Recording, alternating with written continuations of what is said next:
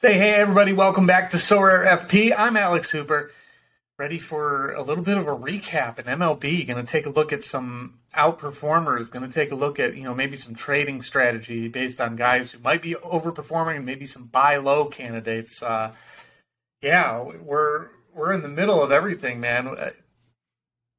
We got playoffs starting tomorrow. We got, we're 2 weeks in here. We got ETH rewards starting in MLB. A lot of exciting things going on. I have not had the time to do anything outside of, your live before locks. And I've been trying to get things ready for the playoffs and NBA. And I've just been, playing MLB. So, like I said, we're going to do some of those things. We're going to check out some of the rewards. And then we're going to look at overperformers, underperformers, buy low, sell high, that sort of stuff. Talk about some trading strategies here. We'll do NBA a different day. I talked about it a little bit on Live Before Lock last time, and not a lot of strategy, I don't think. Just grab guys who are going to play. That's kind of the thing. All right, so let's head over to the rewards. ETH rewards delayed our card rewards this week, which stunk. I have, 4 playable cards at least, but we got our ETH rewards, so we're happy. And I won an ETH reward. Very happy about it. 27th Unlimited Pro, $5. Yeah, just a tiny, tiny, tiny bit of ETH, but we will take it. All right, let's look at the comment. Tier 3. Would have loved that to be Julio. That is not someone I'm going to keep. I can almost guarantee that. I'm going to drop this in my gallery really quick.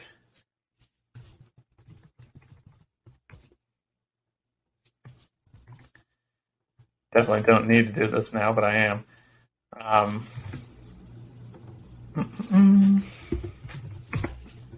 Yeah, we'll figure that out later. All right. Tier 5, NL Limited. Tanner Scott, perhaps. Andrew Nardi. All right. Sure, that's a person. He's got a nice mustache. Fantastic stuff there, guy. Love a good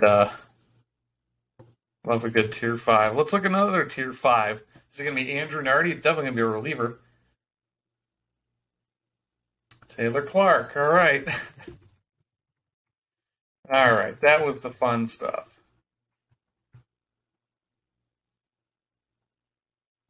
That was the fun stuff. All right. Couple of tier 3s. Let's have some fun. Oh, you're kidding me. Oh, he's like my second highest projected guy. I almost bought him. Oh, God. This would have been the week.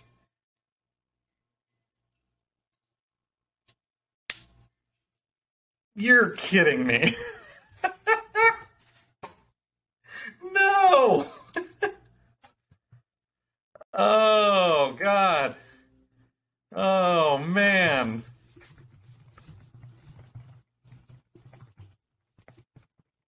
Oh. Oh, I'm so sad.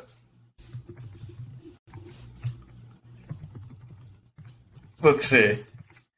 I had Tyler O'Neill was my third highest projected player in baseball this week. Wilson Contreras was my 7th highest projected player in baseball this week, and they will fall right back to the bottom of that line. Now that they're not in Coors, they're playing in Coors this week. Oh, I'm sick. I'm absolutely gutted. Damn. All right, so let's see. I'm definitely going to sell Contreras, or I'm going to put Contreras on the market. So let's take a look at that. Oh, my God, my heart is broken. Oh.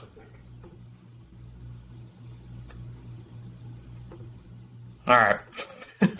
Oh, that stinks. I was hoping for ETH rewards, and we got them, and I get 2 guys who I absolutely should have played. Oh, no. No, no, no. All right. Let's go. I'm shook. Let's go to Sorare data. Let's see what Contreras is looking at here. Contreras rare, 0.03. That's pretty good. Might have been because it was this week.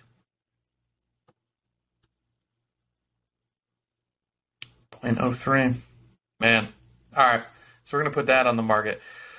So let's see. Normally I would do a seller hold here. And I would show you, my sheet. So I'll show you the sheet and show you where the decision making comes in. So I'm not just making it and going with it. So generally what I do is I will go to my composite rankings and say, like, all right, what's this guy going for on the street?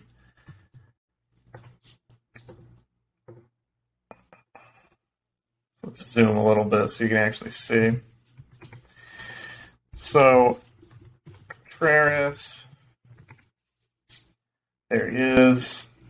All right, if I scroll over here, so I don't know if I have a value on him.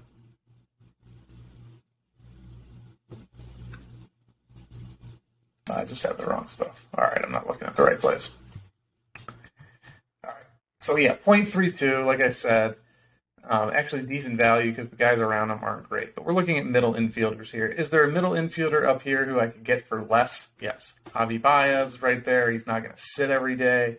Arias, I don't know where he qualifies at this point, if he's a second baseman or not. Let's see. Keep going up, keep going up, keep going up. 0.28. Who's that? Rowdy Tellez. That's not the same thing. Cronenworth.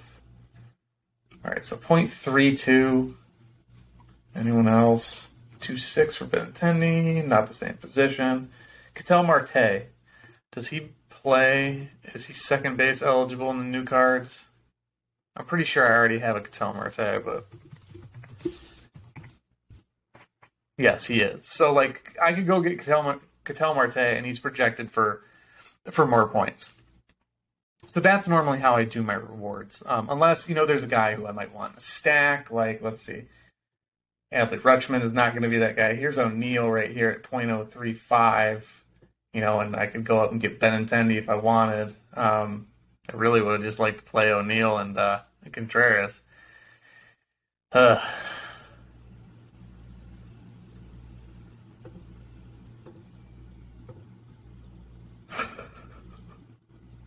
Okay, so yeah, I'm gonna hold O'Neill. He's not a horrible prize. Maybe I won't. Maybe I'll list them both, because I got a little heat in the tank. I don't know. I'll make the decision. I'm definitely going to list Contreras. As a matter of fact, I'm going to do it right now. Just because I don't want catchers. I'm never going to play catchers. It just doesn't make sense. He's going to sit every couple of days. I know he can DH. He's a good hitter. Would have been great in Coors. Actually, he's played a couple of days in a row. No, he didn't play. He didn't play on the 5th, so. Yeah, it's all right. Boy. Would have been great. They would have slotted right into my Rare Pro lineup. That would have been pretty. So, okay. So I wanted to talk about some of the Statcast darlings early on. If you are unfamiliar with Statcast, this is where the information that actually matters is. I know I did way back at the start of MLB, way back, I did a cheat codes video, and I broke down some of the things that matter and some of the things that don't matter when you look at baseball stats and projections and stuff. And like batting average, it doesn't really tell you anything. It's results based. Even OPS, it's result based. What you want to look at is how guys are hitting the ball. Mechanically, are they doing the right things? Are they doing the things that generally result in base hits over a long period of time? And generally, what you'll find is there are guys who are doing those things, hitting the ball well, hitting the ball hard, have the correct amount of loft on the ball, and I don't know what my dog is doing here. Making a lot of noise. Good Lord. He's like digging into the damn closet here. You all right, buddy? You got the itches? Jeez, oh, Pete. This has been a time. This has been quite a time on camera. So, yeah, Statcast stuff. So, let's take a look at some of the guys who are, like, popping currently. And I'll kind of talk a little bit about, is it sustainable? Is it indicative of some positive things to come? So here you go. So here is the Statcast expected page. You'll see Bryan Reynolds right here at the top. I'm pretty damn sure he is leading in Sorare points on the season. He's got to be. Just going to look. I'm pretty sure over the last 10. It's 2022. Last 15. That's plate appearances? All right, this isn't helping at all. Can't really see. Anyway, I'm sure he is. It doesn't matter. So he is the leader in quality of contact. So this is what you want. Ex-WOBA, fantastic. We are early in the season to where, a certain amount of plate appearances doesn't really tell you anything. Like, I'm not going to read a ton into Joey Gallo other than, he's hitting the ball hard, and that's what you want to see out of him. That's very exciting. I'm actually going to move the qualified number here up to 25 to weed out some of the lower guys. So, over here on the left are all the players. I mean, Matt Chapman's been hitting the ball like crazy. You see here, though, Freddie Freeman is his actual realized WOBA is 485, and Paul Goldschmidt is 424, whereas this is the expected number, so this is what you expect them to be hitting. Bryan Reynolds is actually technically underperforming his expected WOBA, despite, hitting bomb after bomb after bomb. So if you turn this around, you're going to see these are some of the worst hitters in baseball. On the opposite end, Marcus Semien has not been hitting the ball well at all. He and Manny Machado have actually been the two worst quality of contact guys in baseball. And their WOBAs are actually way higher. It looks like they're actually doing things. Like, they're both slugging 359. Machado has a batting average over 300 and on 29 balls in play. He actually should just not be benefiting. So you can look over here at the difference. So here are the guys who are most outperforming. Bryson Stott, not really hitting the ball that well, but he's got a 422 WOBA. He's got a 9-game hit streak. He's got a 429 batting average, 514 slugging percentage, but he really should not be.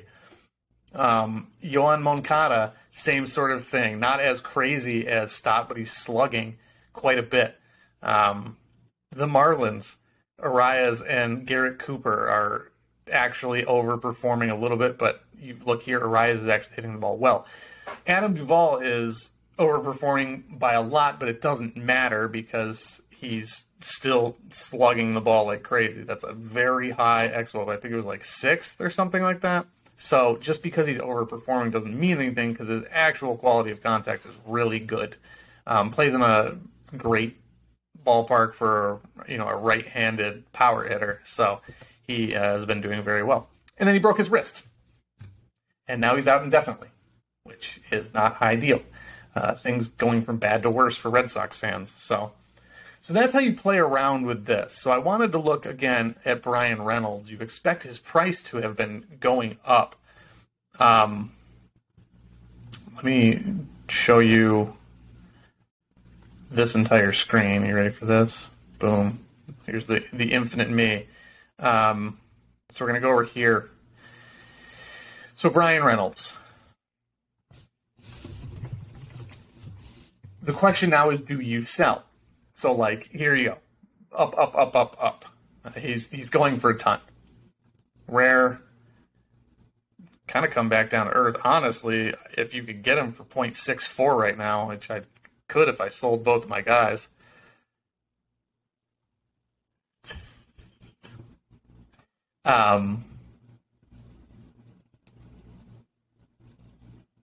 Yeah, he's on the up. I actually just got an offer from Bob for it.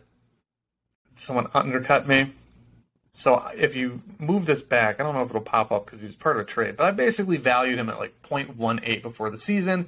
He's a guy I really liked. Now he's popping off, and yeah, someone undercut me, so I'm going to undercut them back. There's mine from Predictology, but basically I listed him for like 6 times, what I wanted, or 6 times what I bought him for, and just trying to catch lightning in a bottle there. So if you look at him, there's a decision to be made.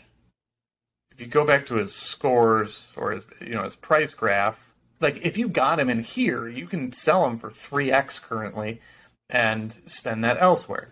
The thing is, he's still hitting the ball better than anyone in baseball, and these sorts of things, like his quality of contact is not going to be a 578 xWOBA all season.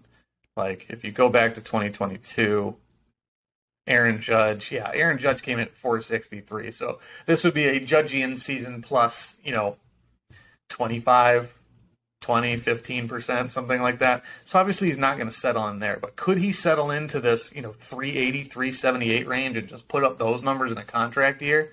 Absolutely he could. So is selling him really worth it? I haven't looked at the rest of season projections and see if they've changed for our guy, Bryan Reynolds here. Yeah, he's pretty high now, actually. He is the 27th highest projected player in baseball. So if you wanted to flip him for that 0.32, you could move up technically to Marcus Semien, who's doing the opposite, but Kyle Schwarber, Francisco Lindor, Bobby Witt, these are guys, if you go all the way up to Rafael Devers, who is actually the 6th highest projected hitter rest of season, you could do that. And if you need, a corner infielder and you have a solid outfield, that might be something that makes a lot of sense for you.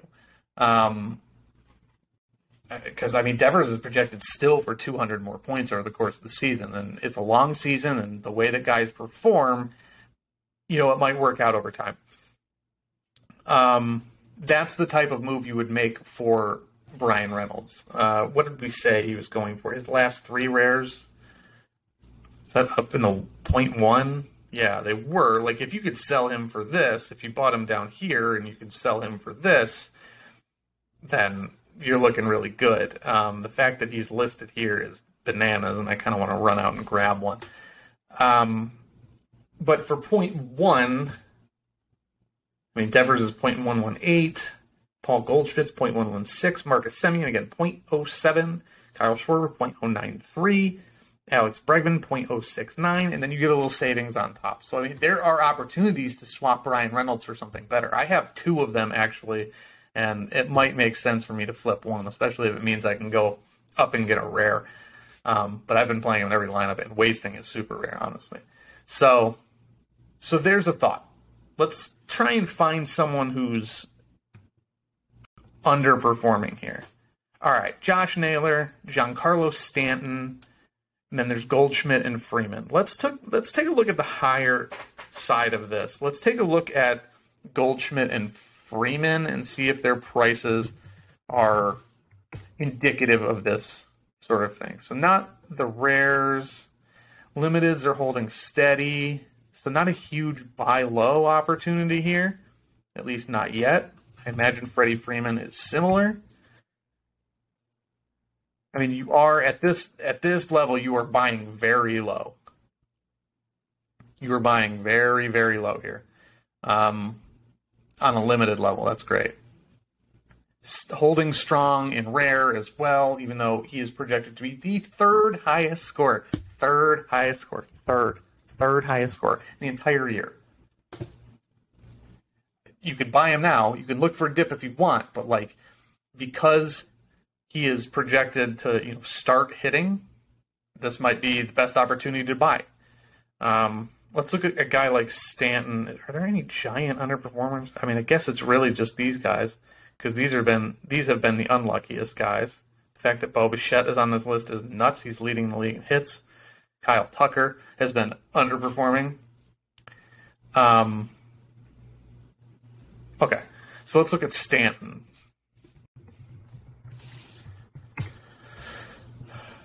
Holding strong, nothing to see here. It's not really a price I would pay for him. What about limited? Yeah, kind of the same thing. All right, so we're not seeing dips yet. We're not deep enough into the season where we're seeing guys go down in price because they're struggling. Generally, you're going to see that over, like 30, 40 games. Once the media starts talking about it. All right, so here's a guy who's actually sunk, because Josh Naylor, I'm not running out to buy him. His rare price is actually up. So, yeah, there are guys who you could definitely sell high. Let's see, any other...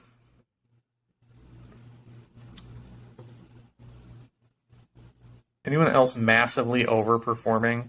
Adam Duvall. Luis Robert is probably a guy you can make a nice buck on. Matt Olson is a guy I like. That's an interesting case, though. Let's see if he's risen, because I know he started hot. There was a narrative about it. Definitely up. Definitely, he was one of my favorite values. He was like 0.1, something like that. Yeah, 0.121. These guys saw that value. Zuby, Spy Alice, and he flipped them. So they caught him early, and then you got the mids. There you go. In limited, he's up, down a little bit. But this is, if you bought in here, if you've been holding Matt Olson, you could sell him. At the same time, I don't think there are better values out there at that price point, unless you can go up. If you can get Freeman. If you can get Freeman below this, I would still do that, unless you have a Ronald Acuna to pair him with, or Austin Riley, even though you're going to have to play one extra hitter. Anyone else? Who's the other one? Duvall. Duvall's price is probably crashing. Luis Robert, very popular. He's back from injury. Rising a little bit. Yeah, and then his limiteds are way up. So Luis Robert, if you bought him in here, you can get about 2x.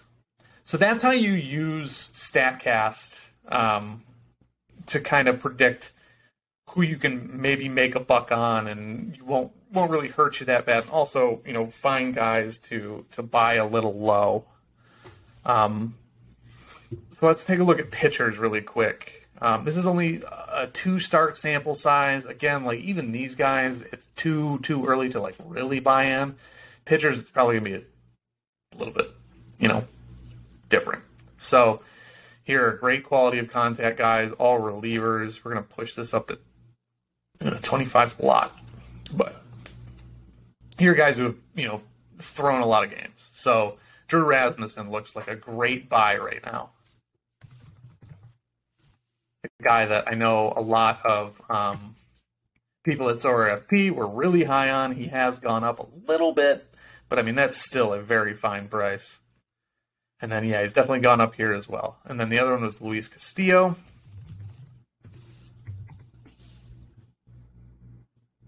If you can get him down here, that's great, but this is too much for him. His price has not gone up, it's just that this one pushed it up. Who else we got? Nick Lodolo is another guy who's actually unlucky so far. Tyler Mahle, here's a great example. Great contact against, very bad situation going on against him. So he is a perfect buy low candidate. We are still here where it's going up a little bit, and this price is too darn high right now to buy. Limited, still holding strong. That price, that's peanuts for a guy who you could go out there and grab really quickly. I'd love to get his super rare on the cheap if possible. But so let's look at some other. Let's see. Dustin May should be hitting or getting hit more. Alcantara, Brady Singer, and Mike Clevenger just look bad. Period. DeScalfani, I know, is a guy who's been getting a little bit of love. But let's see. Dustin May. Again, I don't know that I would make decisions on this. But Dustin May, if you bought here, you definitely want to sell up here if possible. But it doesn't look like, K-Lamp got him on the cheap. That was smart. Dude only does smart things. So, I don't know that these guys are guys I would be trying to move off of. These guys, on the other hand, these are guys you could look to buy low on, maybe. Zach Wheeler. Perfect. You know, he's kind of the second guy now behind Aaron Nola, who's also on this list.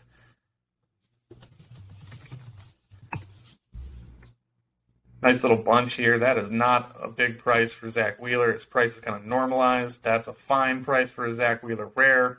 Love that. So there you go. That's how you find these guys.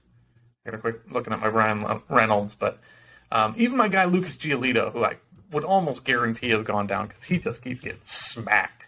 He was already underpriced by my eye, and then, yeah, people are trying to get rid of him because not a lot of spin on that fastball. Oof.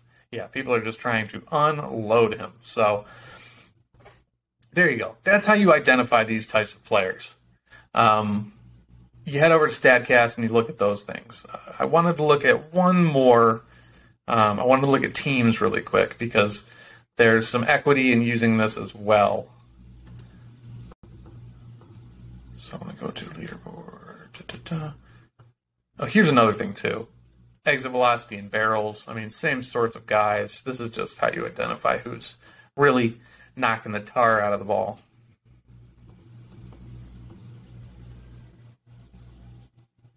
Okay, here we go.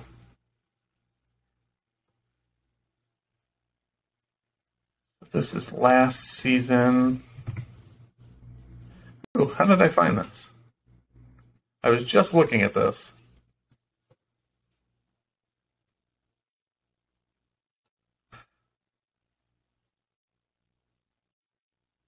Huh. No, it's right there. Okay. Batters team. All right, so you go here, you look at quality contact. Guess what? The Rays, undefeated, have been great. They've played horrible teams, so there's not a ton to read into it.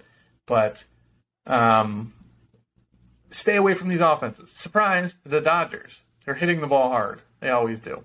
On the flip side, if you look down here, by a gulf, Detroit is still historically bad. They were historically bad last year. They're still historically bad. You got a nice bunch of pretty bad offenses in here. But, you know, the difference between, let's say here is the cutoff, the Royals at 15 and Oakland, like, or even just let's do that. Let's say Minnesota at 19. You could even come all the way down here to Cincinnati at 21. These teams are teams like, yeah, if you have a good starter against any of these teams, you're looking good. Although Philly, Houston, you expect them to bounce back. So I would remove them from the conversation. Arizona was bad for a while. I was kind of targeting them. But definitely, like, if you play any of these two teams, Oakland and Detroit, they're just horrible. Here you go. So Cleveland is doing just about what you would expect. Same with Miami. Those are two kind of rough teams there. Oakland's actually been better, whereas, you know, Philly has been better, whereas Oakland has actually underperformed. Like, they have been hitting the ball well, and the park hasn't rewarded them. So, yeah, I would, again, target Oakland and Detroit. That's not really anything different. On the other side, here are the matchups. So if you have a hitter stack, target Arizona, target Chicago, target, again, Oakland, target Washington. Toronto is interesting, but Detroit, this is how you use this. You want high quality of contact. So Arizona and Chicago especially, their pitching staffs have been bad. It looks like Arizona is actually getting lucky at this point. One of the luckier teams around. Their ballpark will do that. It suppresses runs. So there's stuff like that. But this is how you identify who you want to stack against, whether it's, you know, your pitchers or your hitters. This is how you identify lineups and pitching staffs that you want to target. So keep an eye on those Statcast numbers. They're going to change. Again, we're not at like a really normalized. We're not at a, it's not fact yet. I'm on air, so naturally I'm going to forget the actual verbiage that I want. Predictive. There you go. It's not predictive yet. But, I mean, Detroit's been bad. There is the whole sample size from last season. I think they actually got worse as a lineup. So go after them. Oakland's not trying. We know that. So anytime Oakland or Detroit comes up on your upcoming games, whether it's a pitcher or a hitter, throw it at them. And then, so yeah, that's how you utilize Statcast. There are things that tell you when to sell, when to buy, stuff like that. And if you get into a groove of that early in the season, once that data starts to really start to be normalizing and predictive, that was just an absolute train wreck of a sentence. Once things get predictive, once things normalize, then you can start making some really educated decisions. And generally, the entire user base isn't going to be on board with a lot of this stuff. So the best thing you can do with your gallery, if you have cards that you don't want, is, sell when guys are hot, but, their ex-WOBA isn't high. Like, they're just getting lucky because people will see results and they chase results. And that's just a great way to, update your bankroll, get on a nice roll, and make smart MLB-savvy decisions like, front offices would. And there's a little more liquidity in our game, and we can really turn guys around fast.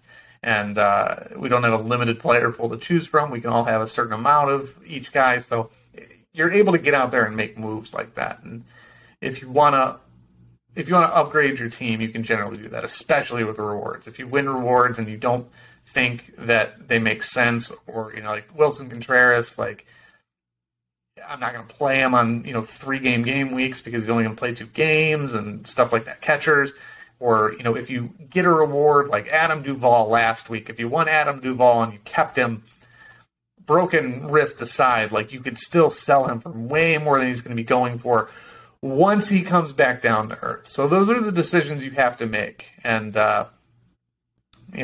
sometimes you want to chase guys at cores, and then sometimes you win them. And sometimes you win them after lock, and you're very sad. You just immediately list them. So that's what I'm doing. But I'm happy with the rewards. I'm very happy with the rewards. So I just wish I could have played them. But that's going to do it for me. Very happy to talk baseball. I'm so glad this stuff's here yet. I'm getting back in the groove, so if it takes me a little while, especially until NBA, I apologize, but drop anything you want to see me talk about in the chat, any questions you have about the game, especially some of our new folks, some of the people who have been around for a while. Definitely, drop some things that I haven't talked about, and I will. But until next time, good luck. Good luck this midweek. And I'll see you tomorrow for NBA Live Before Lock. Talk to you then.